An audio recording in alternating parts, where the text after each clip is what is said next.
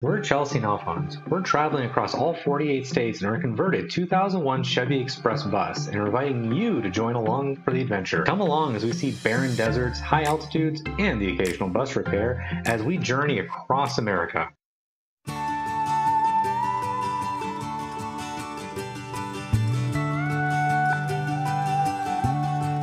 know I want you, but you don't need me, and I know it ain't easy thinking about what you would do.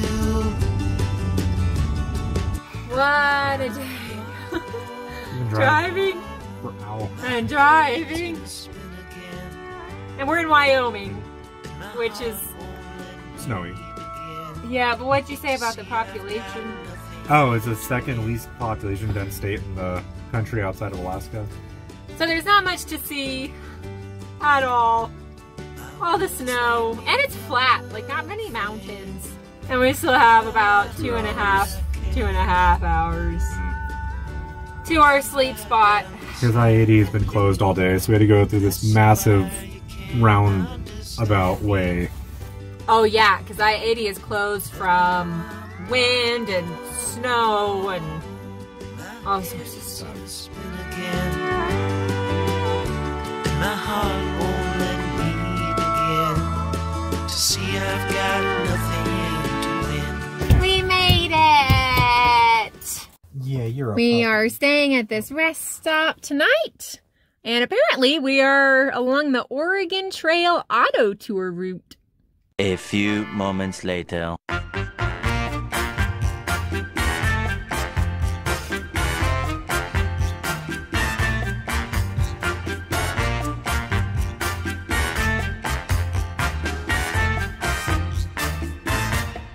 So you're probably wondering why you saw more sunset driving shots, and the reason why is because as soon as we pitched a tent and set up camp and all of that, we heard a knock on our window.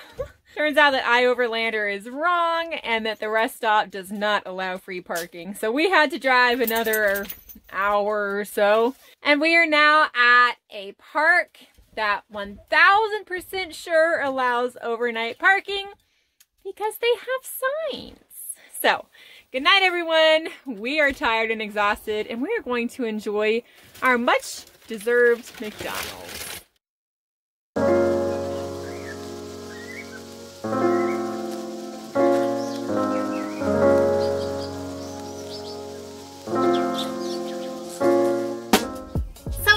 Beautiful Monday morning in, where are we?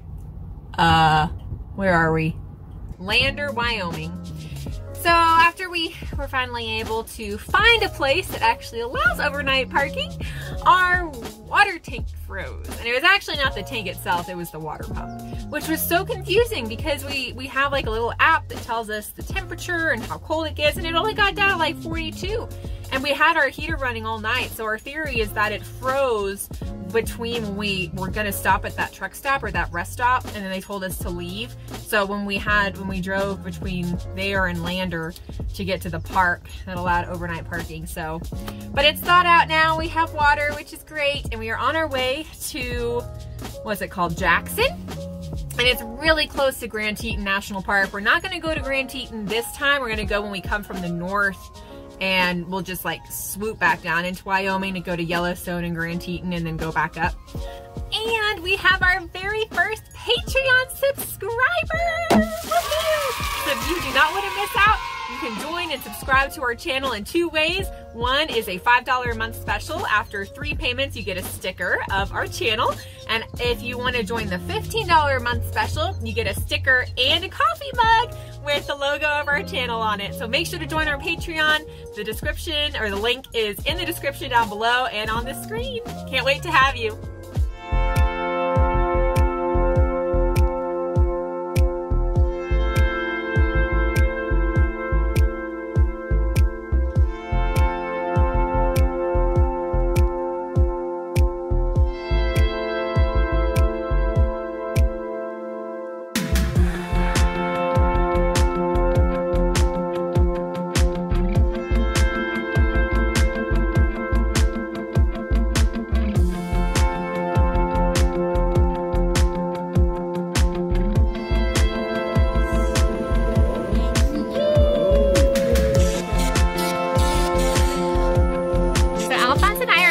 this toast now.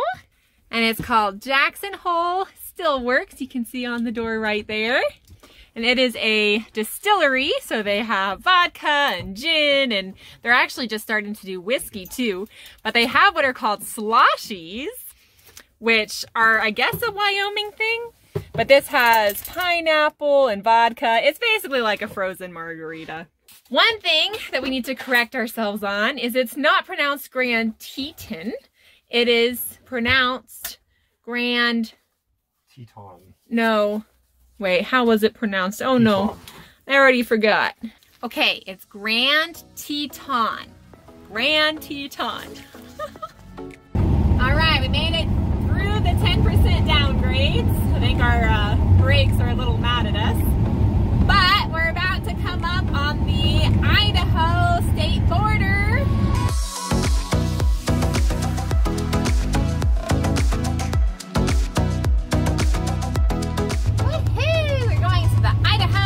Potato Museum. Let's go eat some potatoes.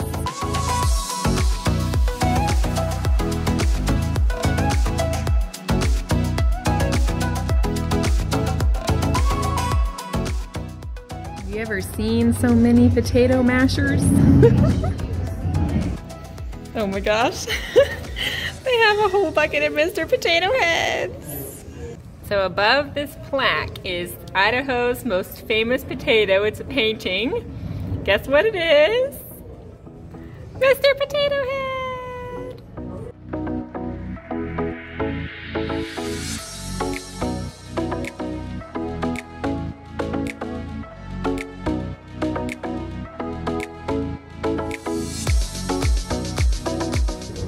Potato VR?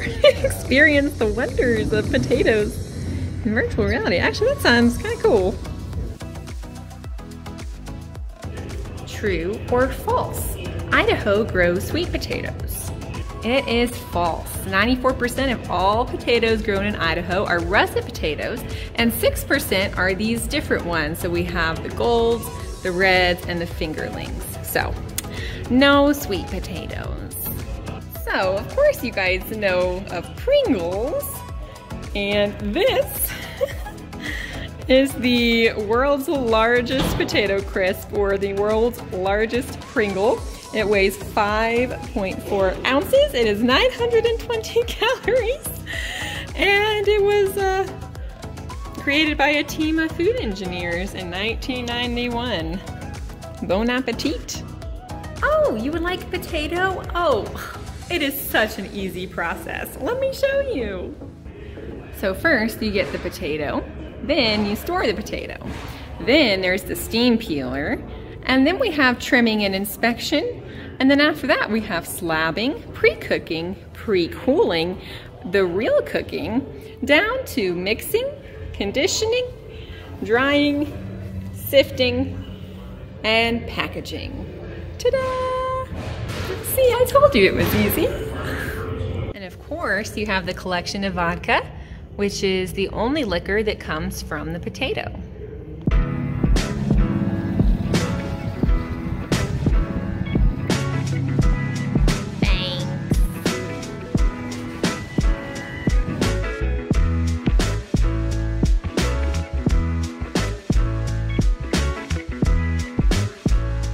Alphonse is getting us some potatoes. Did you get them?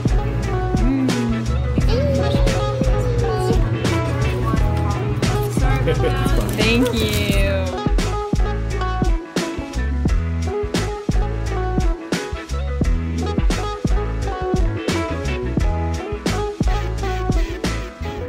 So this is an Eagle Scout project by Reagan Reese, and it's to help people get like selfies and pictures of the sign. You lift that bar and you put your phone under it, and then you put it back on your phone, so then you can get a timed photo of yourself. Kind of cool. So we are at a restaurant called Rupees Burgers, and it's really cool because on the outside it looked like a Sonic, and we were like, can we actually go in here? But then when you walk in, it's a restaurant. And y'all, just look at these prices. Coffee is only 95 cents. A small soda is $1.50. That's what I call affordable. What do you think of Idaho so far? It's good. I mean, the potatoes are good. Dinner's probably gonna be pretty good. That place is cool. Driving into the state was a little interesting this morning, but overall good. And our bus finally defrosted, which has been fantastic because it's been covered in ice for 3 days. Yeah. Yay for warmer weather. All right, so we're in Oregon. We're near Bend, Oregon, and we are deciding to make the trek all the way to Eugene today. Yep. Which is going to be very snowy. Our friends sent us a news thing, and they were like 2 to 4 feet of snow. It's like, oh, great. So we got our snow chains, and you don't put them on it because right now it's just sunny, no snow. So you don't put them on until you actually get to the snow. Right. So yes, pray for us for safe travels, and we'll keep y'all posted.